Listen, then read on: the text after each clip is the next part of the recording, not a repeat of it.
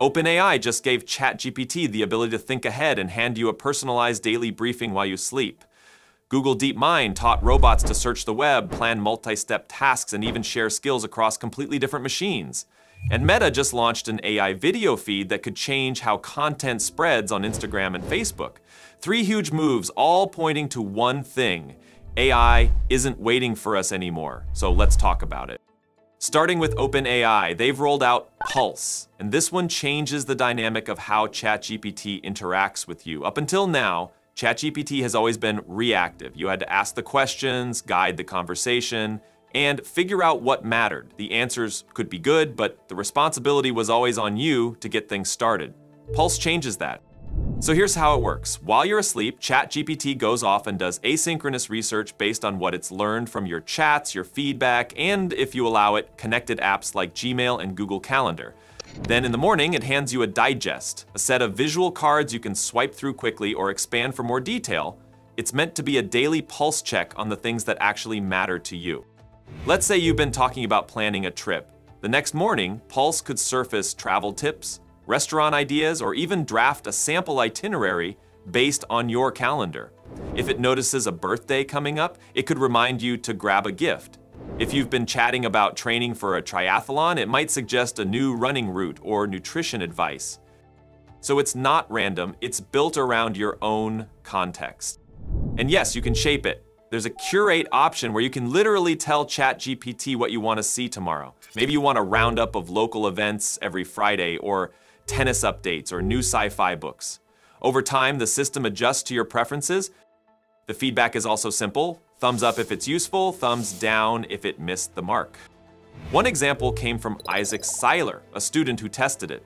He'd been discussing PTO scheduling for a grant period in Taiwan. The next day, Pulse handed him not just calendar management tips, but train and commute info that he said he never would have found himself. That's a good example of where the system shines. It doesn't just repeat what you already know, it tries to extend your thinking a step or two further. And to answer the obvious question, no, it's not designed to keep you scrolling endlessly. Samir Ahmed, who's the technical lead on the ChatGPT team, made a point of saying, the updates end. You go through them, and that's it. The whole idea is to get you the info you need and let you move on, not to trap you inside the app. Of course, Pulse is still in preview. Right now, it's only for pro users on mobile. It'll come to Plus later and eventually to everyone. OpenAI is clear that it won't always get it right. Sometimes you'll get irrelevant tips or advice for a project you've already finished.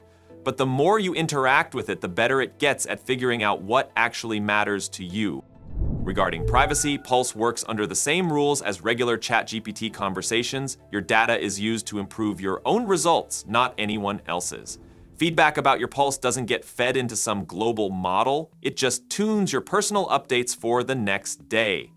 Christina Kaplan, who leads personalization and productivity at OpenAI, was pretty direct on this point. Your Pulse is between you and ChatGPT. Still, they've added multiple filters to stop harmful or unhealthy content from surfacing, and the policy and safety teams are watching closely. It's not a solved problem, but they're at least acknowledging it. Vijay Simo, OpenAI's CEO of applications, said that the goal is agents AI systems that don't just answer questions but act on your behalf. Earlier this year, they launched ChatGPT Agent, which could follow through on tasks once you gave it instructions. Pulse pushes further toward assistants that understand your goals and help you reach them without waiting for you to type a prompt. It's the start of a shift from chatbot to actual assistant. Now, while OpenAI is moving in that direction, Google DeepMind is going after robotics. They just updated their Gemini robotics models, and this one is a serious step forward. The update comes in 2 parts, Gemini Robotics 1.5 and Gemini Robotics ER 1.5. Carolina Parada, who leads robotics at DeepMind, explained the change like this. Up until now, robots using AI models could follow a single instruction well. Fold this piece of paper, unzip that bag, simple one-off tasks. With these upgrades, the robots can plan and execute multi-step processes. For example, instead of just sorting laundry randomly, they can now separate clothes by dark and light colors. When packing a suitcase, they can check the weather in London via Google search and use that information to decide what to pack. For recycling, they can look up local rules on compost, recyclables, and trash, then apply those specific instructions. That's a big jump from one command at a time to real problem solving. The way it works is interesting. Gemini Robotics ER 1.5 handles embodied reasoning. It looks at the robot's environment, builds an understanding of what's there, and when it needs more context, it calls on digital tools like Google Search. Whatever it finds gets translated into natural language instructions. Those instructions go to Gemini Robotics 1.5, which actually carries them out using its vision and language skills. One model plans, the other executes.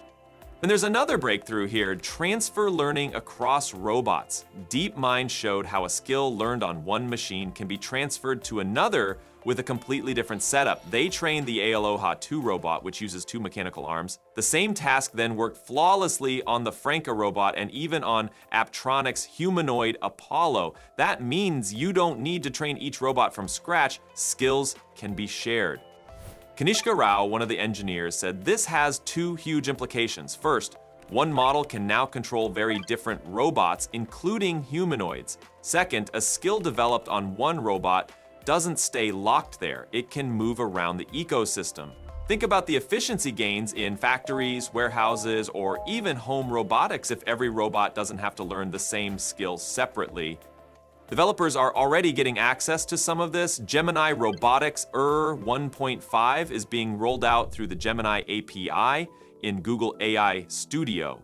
The main Gemini Robotics 1.5 model is still limited to select partners, but that's usually how these things start. Expect it to expand as they refine it. Now let's wrap with Meta. They just announced a feature called Vibes, which is basically a new feed dedicated to AI-generated video inside the Meta AI app. The idea is simple but powerful. You open the app and get a scrolling feed that feels familiar, short clips, easy to browse, but the twist is that every video in there has been generated or remixed using AI. You're not just passively watching though. If a video catches your eye, you can instantly start playing with it. Change the visual style, add music, swap in new elements, or layer on edits until it feels like your own creation. And if you don't want to remix, you can just start from scratch and build something entirely new inside the app.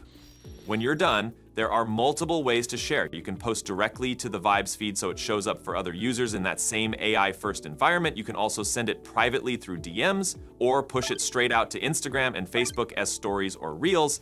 And here's an important part. Meta is tying this whole system back into its existing platforms.